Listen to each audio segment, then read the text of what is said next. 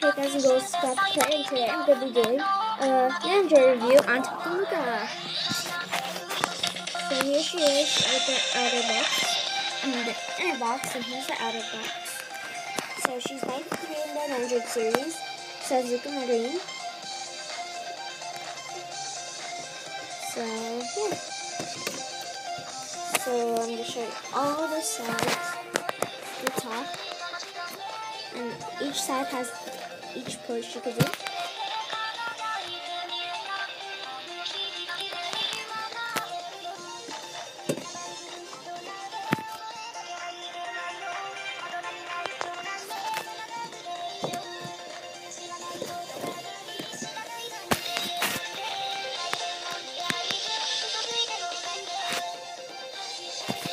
So that's that.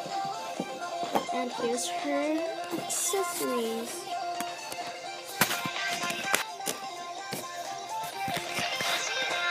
So she comes with two faces, a family face and a best reference face.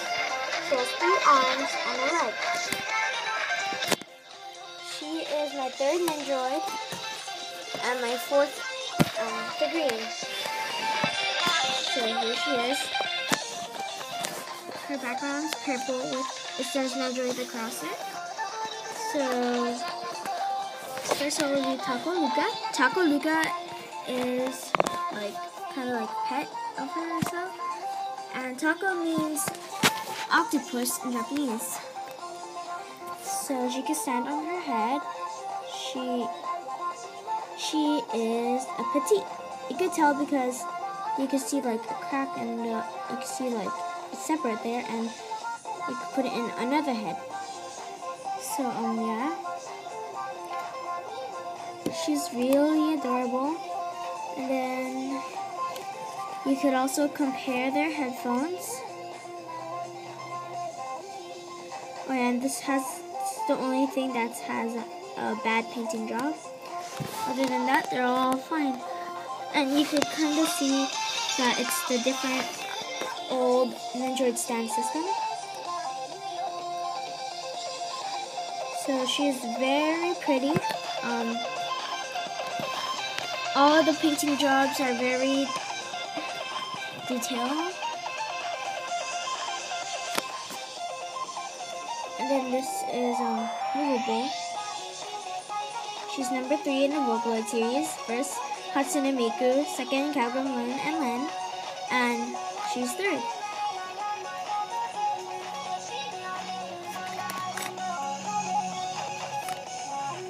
You can see that part is detachable.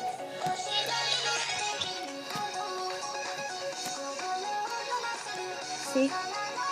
You can see her butt there. So yeah.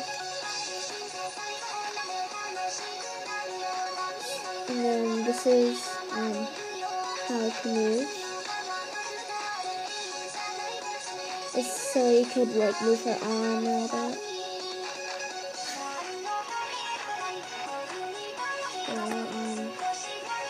Yeah, she has very, very beautiful diamond painting job. Like, this is the only one that's the best. So, yeah. That's about it. I hope you like my video. Please rate, comment, subscribe.